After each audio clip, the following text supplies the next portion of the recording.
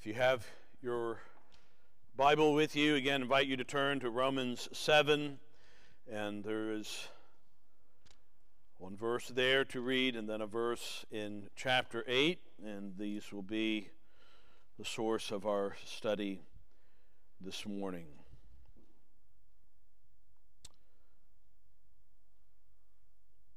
Romans chapter 7 and verse 19, "For the good that I will to do, I do not do.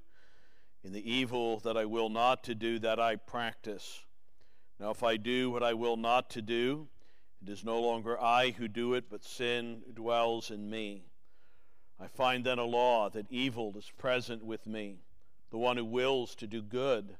For I delight in the law of God according to the inward man, but I see another law in my members, warring against the law of my mind, bringing me into captivity to the law of sin which is in my members. O wretched man that I am, who will deliver me from this body of death? I thank God through Jesus Christ our Lord." And then verse 13 of chapter 8, "For if you live according to the flesh, you will die. But if by the Spirit you put to death the deeds of the body, you will live." Let's pray and let's ask the Lord to help us as we look into His Word this morning. Our Father in heaven, we thank You for this time to be together and to consider the truth of Your Word. And Lord, this is a section of the Scripture we come to in some degree with fear and trembling, with sadness and sorrow that such things were written and that we have in our own hearts an understanding of them. So help us, we pray, as we come to open up and then to apply Your Word. We say this and ask this in the name of the Lord Jesus. Amen.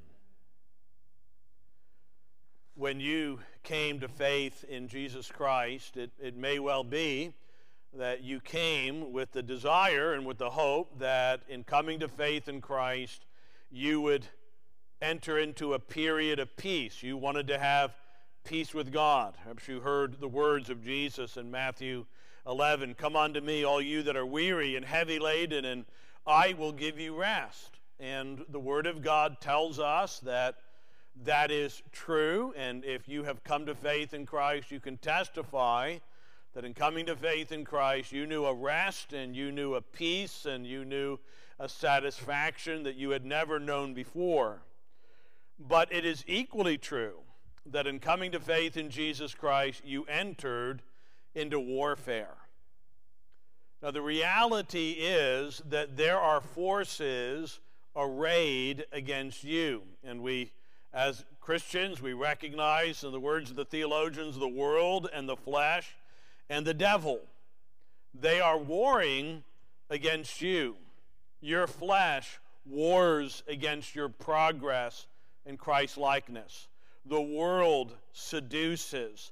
The enemy of our soul fights and labors to discourage, to get us involved in sin, to lose our integrity. And if he could do it, he would remove us from the grip of our Heavenly Father and from our Savior.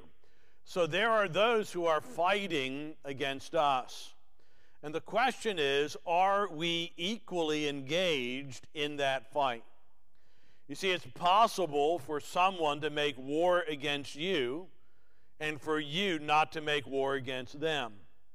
So you think of those places, and again, I mentioned World War II last night, when the German army was taking over vast swaths of Europe. There were nations where there was very little resistance. And Germany came with their tanks, and they came with their bombers, and they came with their troops, and because the people in those lands were afraid, they essentially raised their hands, and rather than fight to the death, rather than fight for their homeland, they caved in. And what this text before us is telling us, that as Christians, in regard to the fight within, it is a fight that we must engage in.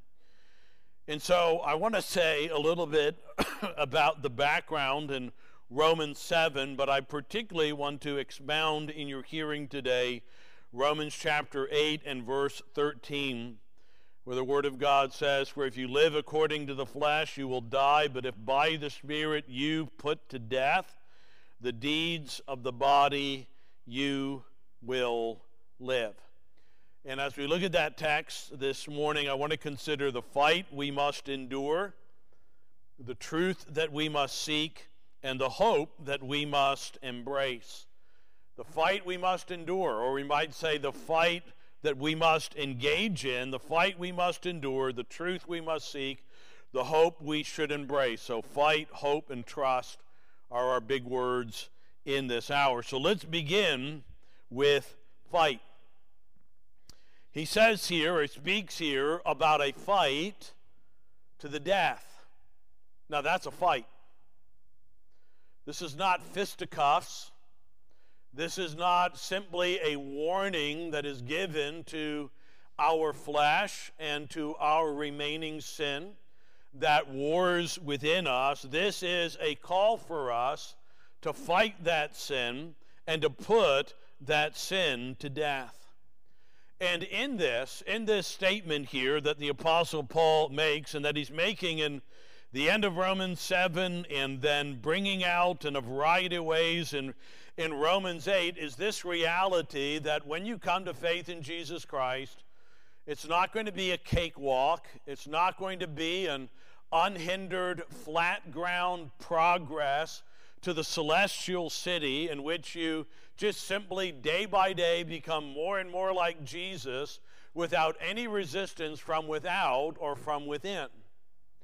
That when this new life begins, that when we embrace Christ and have then a desire to be like Christ, and you say to yourself in the inward man, as the Word of God is read, as the law of God is expounded, as the desires and commandments of God are made known, and you read and study what kind of man or woman or young person God wants you to be outwardly and inwardly, there is a delight to say, God, that's exactly what I want to be. That's the person I want to be. When I read 1 Corinthians 13 and read that love is patient and kind and doesn't seek its own and keeps no record of wrong, Lord, that's the kind of person that I want to be. When I read in your word about somebody that is tender and pure of heart, that's able to engage in relationships with other people without ever any thought of impurity, that I'm able to live and walk in this world where there are so many visual traps all around me and be able to walk through that with purity and integrity. God, that's the man you want me to be. That's the woman you want me to be. That's the way you want me to think. It's the way you want me to feel. That's how you want me to be. And God, that's how I want to be. And yet the Bible says that in doing that, your flesh will war against you. That if there is in you a desire, a will to do what is good, that you are going to find yourself in an extended period of warfare. You're going to find that in living in this world, there is daily, pervasive temptation to not be and to not do what God has called you to be and to do. Every day, all through the day, in a variety of ways and means, the believer in Jesus will find themselves, if they are truly engaged, if they are truly actively pursuing righteousness, they will find themselves engaged in a fight. And the reason you're engaged in a fight is that there remains in you, and this is what we're going to focus on in this hour, there remains in you something that is contrary to this law of God and to this will of Christ. There is this matter of the flesh. And that flesh is not only one day conquered and put to death definitively, but that flesh is like one of these old-fashioned monster movies where, when I was a kid, I loved the old Universal monster movies with Frankenstein and all the rest. And so in the first movie, Frankenstein, the monster gets trapped in a burning windmill, and you watch it, oh, he's dead. Well, till Bride of Frankenstein. Then you find out that he's survives the fire, and at the end of that, he gets blown up in a laboratory explosion until Son of Frankenstein, where you find out that, and on it goes. You keep thinking that he's dead. That's it. I've done that. I've conquered, and yet here is this inner beast, this flesh, is arisen again and must be wrestled against and killed again. And the Bible uses a variety of terms to describe this: wrestling, striving, fighting, warring, killing. We have within us this contrary spirit, this matter of our flesh, where we say to ourselves, this is what I want to do, this is what I want to be, and yet, when it comes time to doing it, to loving, to being patient, to being kind, to being pure, or whatever it is at that moment, this war is stirred up. And we're going to consider in our next section today, or this afternoon, the war with the world, and then tonight and tomorrow we're going to look at the matter of the devil. But what we're dealing with here is the reality that if the world left you alone,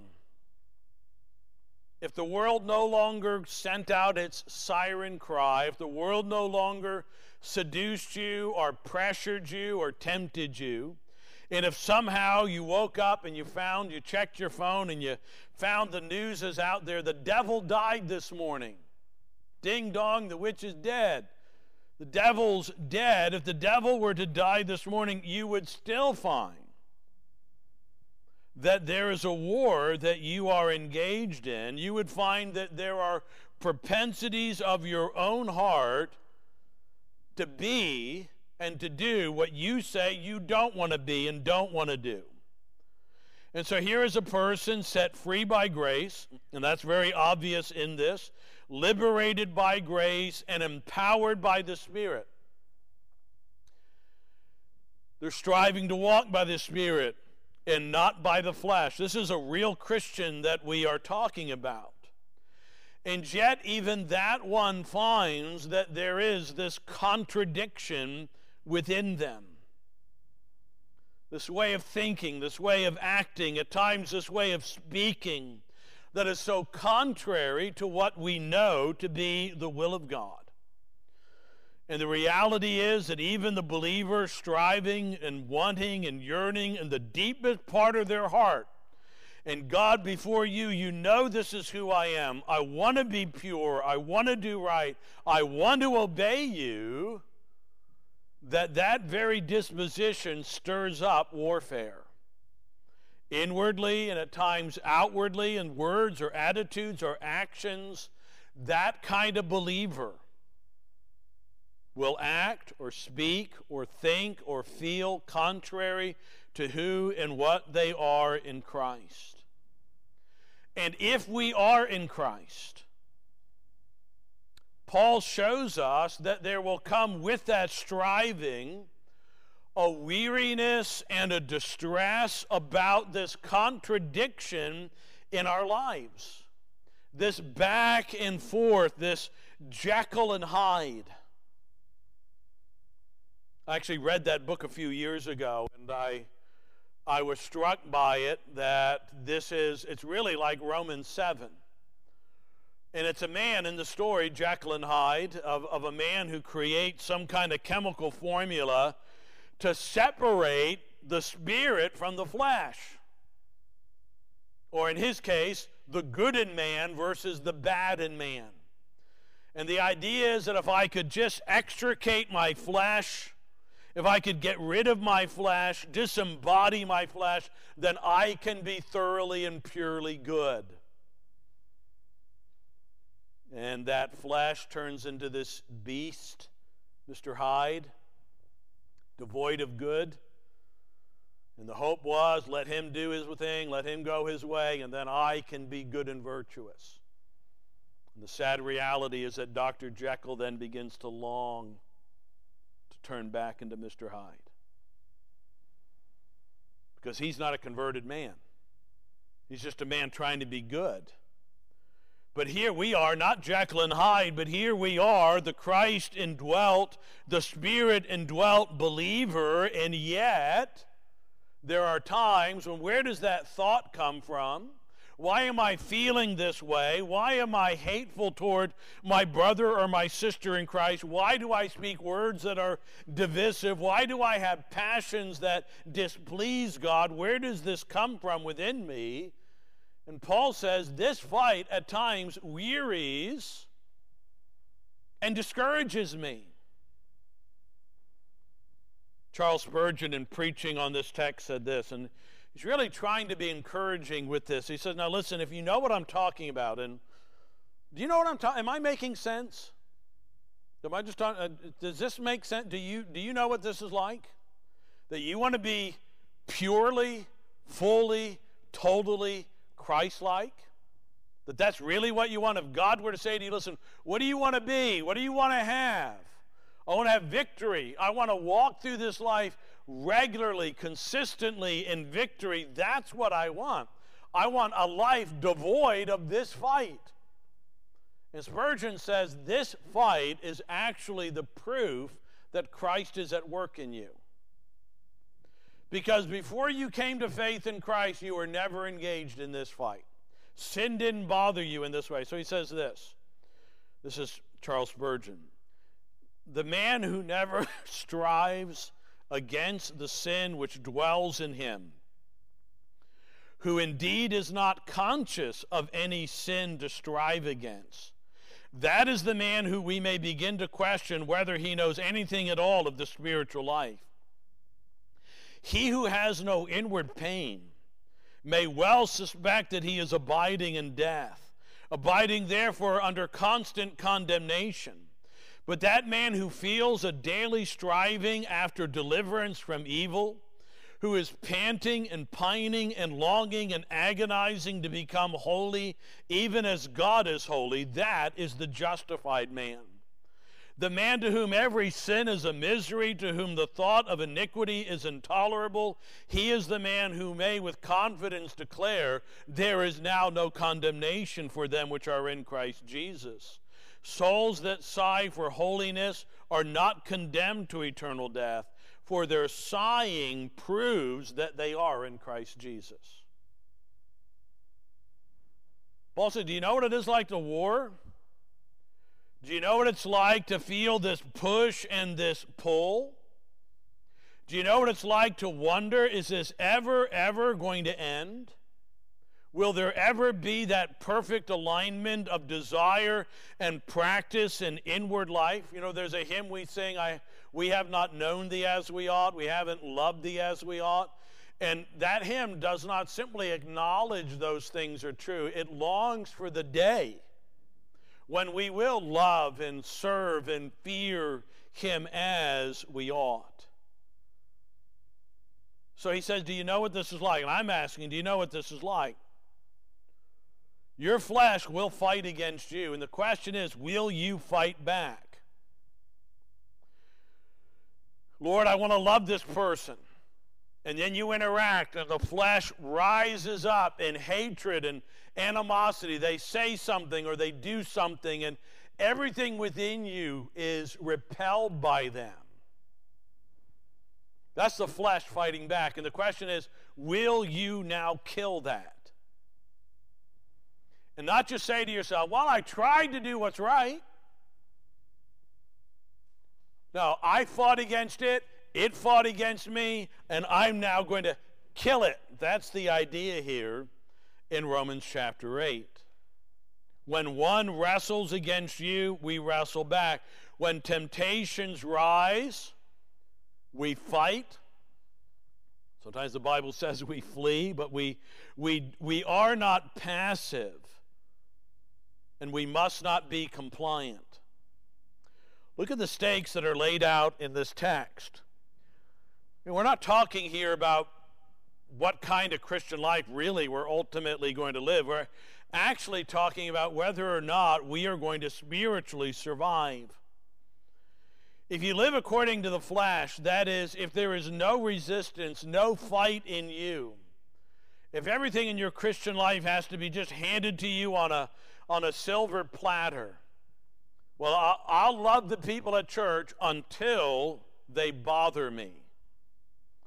Well, once they bother me, once they sin against me, well, that's it. Is that it? Is that what love requires that we do? Do we just give up? Or do we fight? Say, God, you've called me to love. You've called me to forbearance. You've called me to perseverance. You've called me to love here. This is what you've called me to do. Will I do it? Will I fight with the help of the Holy Spirit? Or will I just cave in? Somebody says, I'm going to battle my lusts until I see something. And then rather than fight my lust, I allow my lust to be stirred up and to take root. That's what the world does. That's what the flesh wants. Are we going to do that? He says, if you live that way, you're going to die. And what does he mean? Well, what he means there rather clearly and rather starkly is spiritual death. That is, you will go to hell. If you don't fight your sin, if you're not engaged in this fight, then you have every reason to question whether or not you're truly in Christ. I don't care what you know. I don't care what your theology is. I don't care if you know the 1689 backward and forward. If you are not engaged in this fight, then we question whether or not we are truly in Christ. A man or woman or young person who cooperates with the world, who cooperates with their own flesh, and cooperates with the devil in the destruction of their soul ought not to be surprised that their soul is destroyed in the end. Jesus says, not everyone who says to me, Lord, Lord, will enter the kingdom of heaven, but he who does the will of my Father in heaven. That does not mean that person who does the will of the Father in heaven is a person engaged in fighting and in warfare. Now this brings us to the second heading, and that is trust. So we talked about fight, let's talk about trust. And this deals with the unique way in which Christians are involved with the fight against their sin. So that's why I began last night with the weapons of our warfare are not carnal. How do we fight our sin? Now, there are some people who, to some degree, people in the world, who are not happy with what they are, who want to change. They're tired of the power of certain things over them, and they're determined not to be that way anymore. And they may even seek help in the fight. So somebody doesn't want to be a drunk anymore. Somebody's gotten involved in drugs. Maybe somebody is sick and tired of the effect of pornography in their life, and they want to be done with it. And they're willing even to take some extreme measures to fight their sin. Some might even use some kind of a religion. And some of that religion might even be, broadly speaking, Christian, that helps them to, quote unquote, be a better person, or to give them motivation to do better and to be better, to turn from their addictions and all of the rest. But what we find here in this text, where Paul says, if you by the Spirit, is that the true Christian faith is not merely a matter of superior morality or actions or philosophy. It gets back to this fact that our faith is rooted in the supernatural. Not God as some higher power to aid us in our weakness, but a real, true, triune God who made us and who has loved us and redeemed us, the one who sent his Son to bear the wrath due to our sins, and who are given the gift of God himself, the Holy Spirit, to indwell us. Now this chapter, our brother read some of it. You can go on and read it here.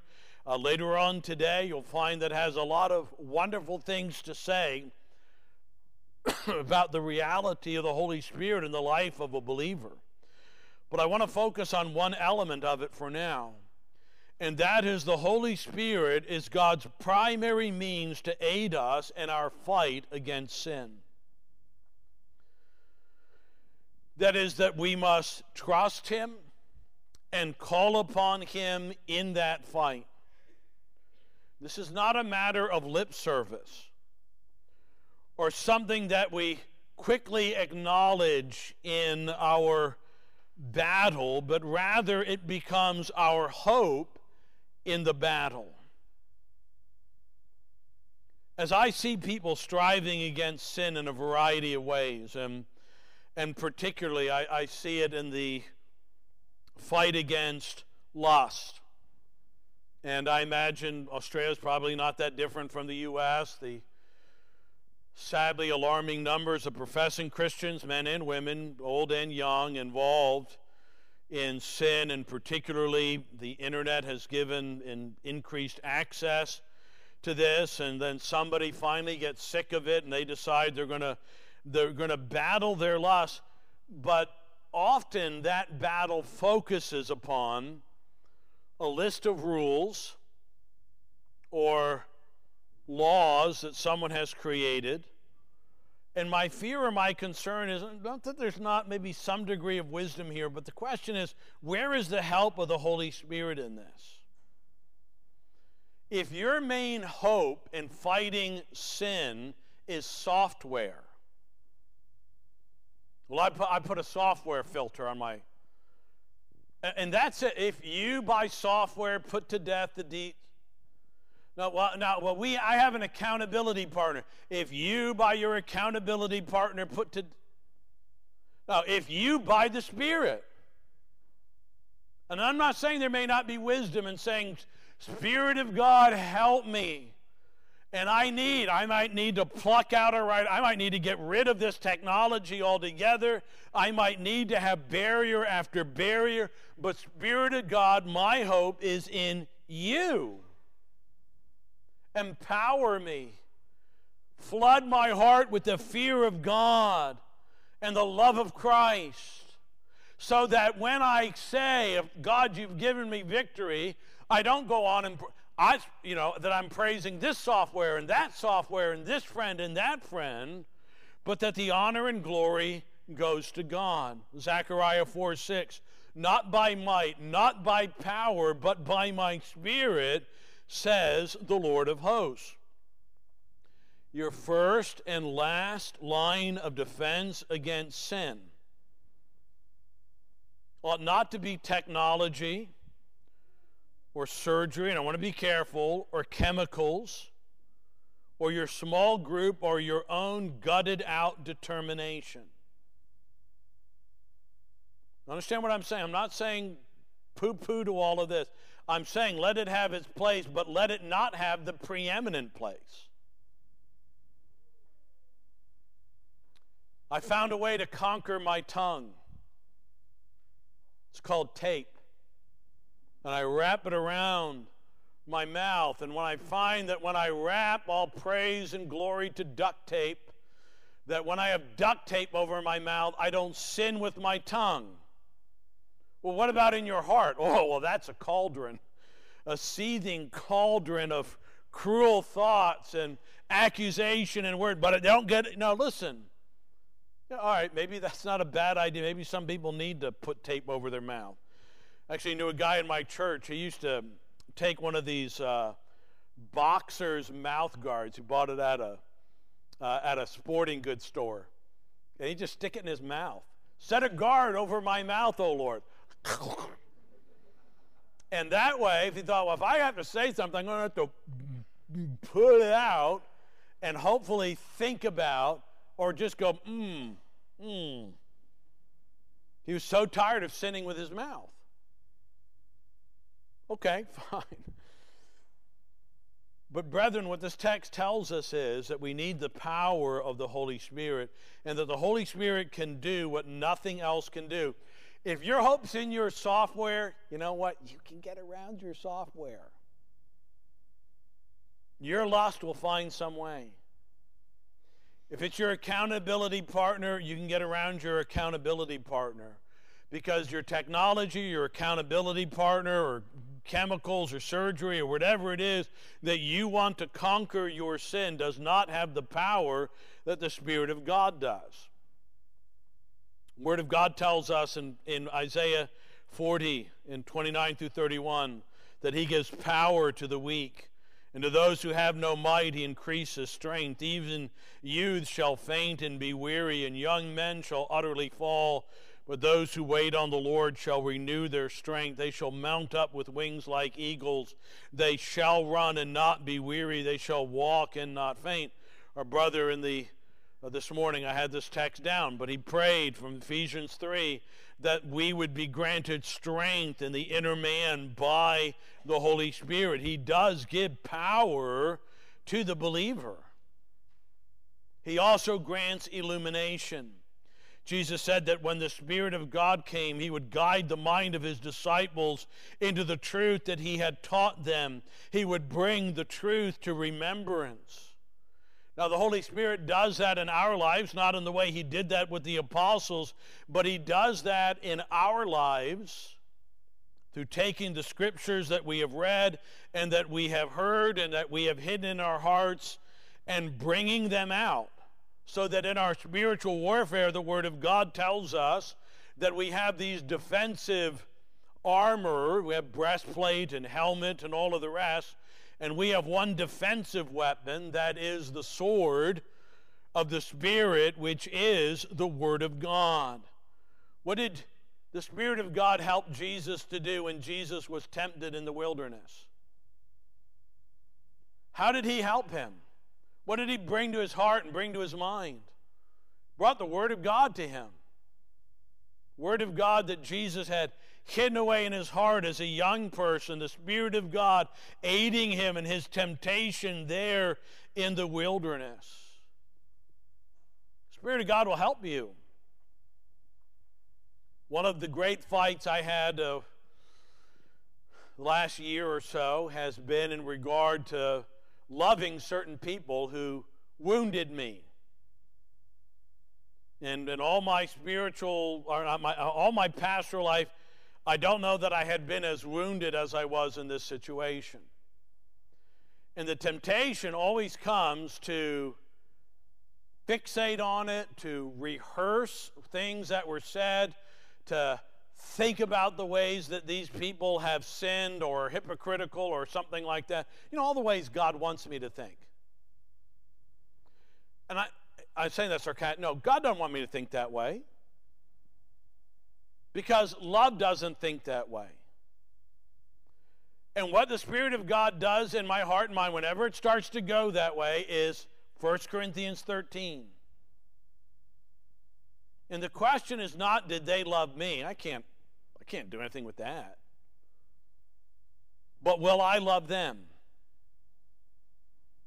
And will my love be the kind of love that the Bible talks about? So the Spirit of God brings that to my mind. When I'm tempted to be impatient with someone, the Word of God comes. Love is patient. Well, I don't want to be patient. Love is patient. Love is kind. Love keeps no record of wrong. So you mean when I'm thinking of you did this to me, you did that to me, you did that to me, you did that to me, blah, blah, blah, blah, blah, blah. No, love doesn't do that. That's not the Spirit of God.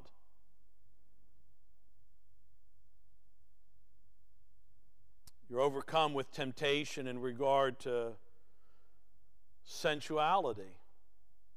The Spirit of God brings the truth of God, the hope of God's Word, examples of God's Word. That's what I'm talking about. The Spirit of God also aids us. So he aids us in power. He aids us in illumination. He aids us in the focus of our heart and our minds upon the Savior. Hebrews 3 and verse 1, therefore, holy brethren, partakers of the heavenly calling, consider the apostle and high priest of our confession, Christ Jesus, who is faithful to him who appointed him, as Moses also was faithful in all his house. In chapter 12 in Hebrews, this wonderful exhortation that is given after the cloud of witnesses Let us lay aside every weight and the sin which so easily ensnares us, and let us run with endurance the race that is set before us, looking unto Jesus, the author and finisher of our faith, who, for the joy that was set before him, endured the cross, despising the shame, and is set down at the right hand of the throne of God. That all goes together. Lay aside the sin, thing that so easily ensnares you. I've sometimes read this text as though these are a series of disconnected counsels. So, lay aside every weight and the sin that so easily ensnares us. That's point 1. Point 2, run with endurance. Point 3, looking unto Jesus. That's not how it's to be read.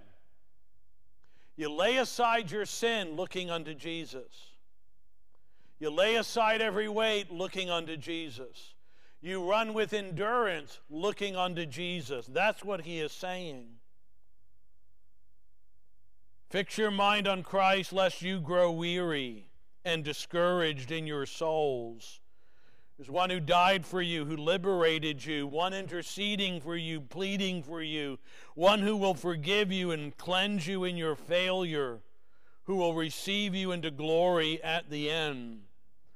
And remember, he is your life. Remember, he's why you're in the fight, that he's worthy of your labors and effort and striving. In your fight against sin, don't focus on your sin. Focus on the one who died for your sin. Don't pour all your concentration, in this sense, into the enemy. Rather, focus it upon that one who lived for you and died for you. When I've read memoirs about soldiers in war, it's interesting, at least from an American perspective, because we're Americans, we're flag and freedom and patriotism and all this.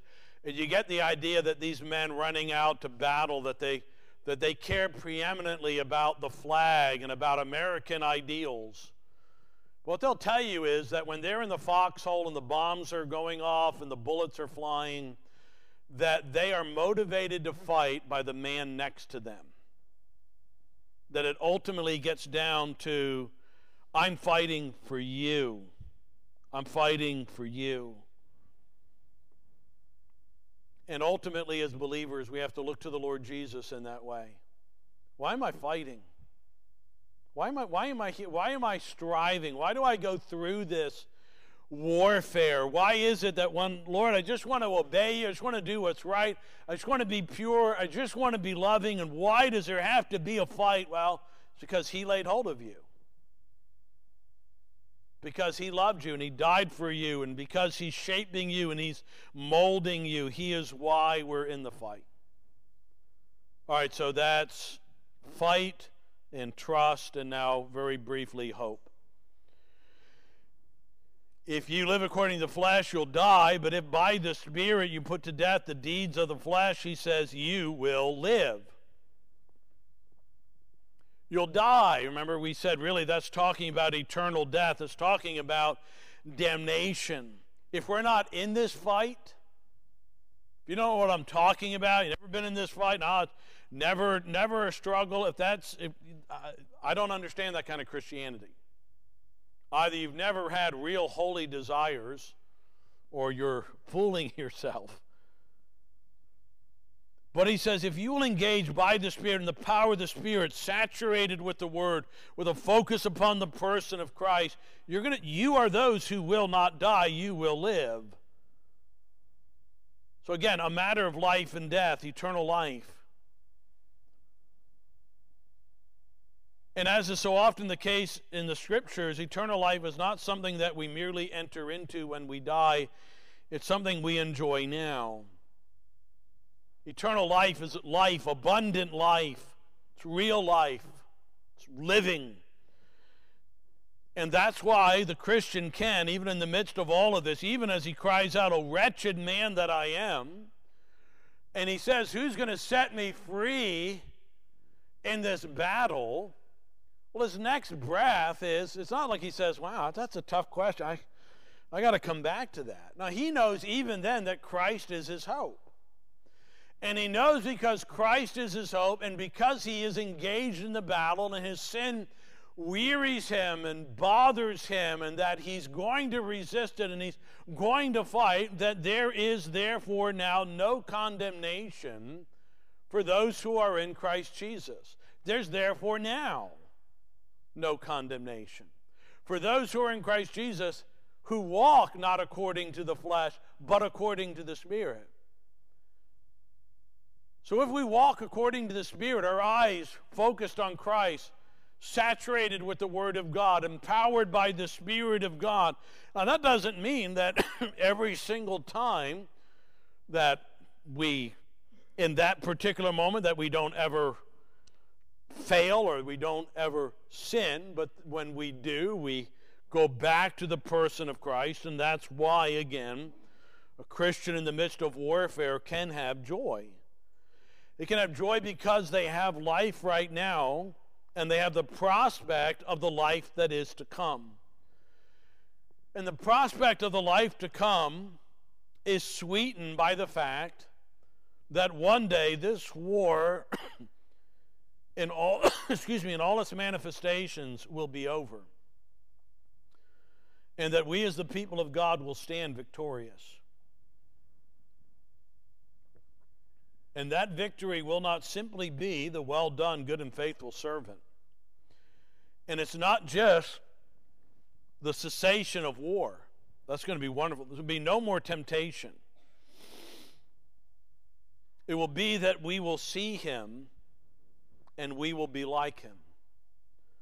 And we will join the church above, comprised of justified sinners made perfect. When we see him, we'll be like him. And the longing of our heart, which undergirds all of this, is that we want to be like Jesus. You will be forever. Stumbling, fighting, weary child of God.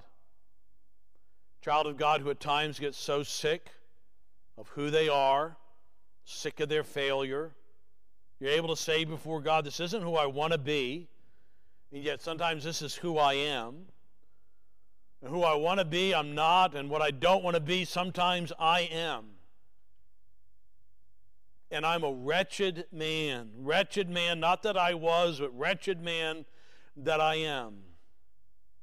That I should know what I know and experience what I've experienced of the grace of God, the truth of God written on my heart and on my mind, and yet this is how I respond. This is what I'm like, a wretched man that I am. There's going to come a time when those words will never, ever be spoken again.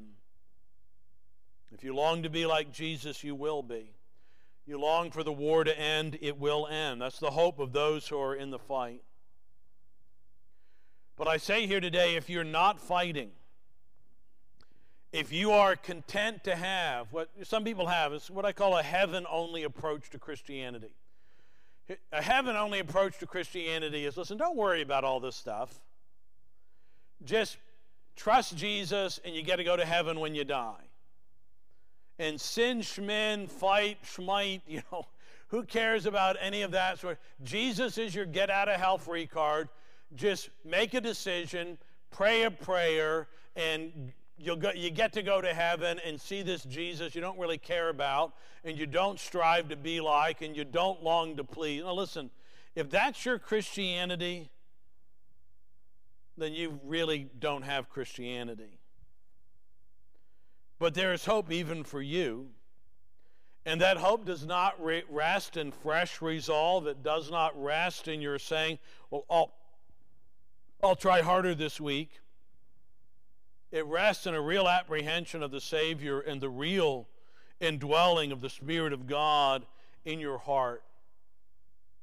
And if you'll come to that Savior with a determination to be cleansed of your sin and to become like him, yeah, you're going to enter into a fight. But it's a fight that you'll win. And in that striving, even in that striving, there is hope. Hope in mercy. Hope in the Spirit. Hope in the world to come. Well, let's pray and let's ask God's blessing upon these truths. Our Father, thank you for these moments in your word, and we do pray, Heavenly Father, that you will aid us all in whatever aspect of the fight that we are in, to fight with the power of the Spirit, to fight with the illumination of the Spirit, to fight with the focus that the Spirit gives upon the person and work of Christ. We ask all of this in his matchless name. Amen.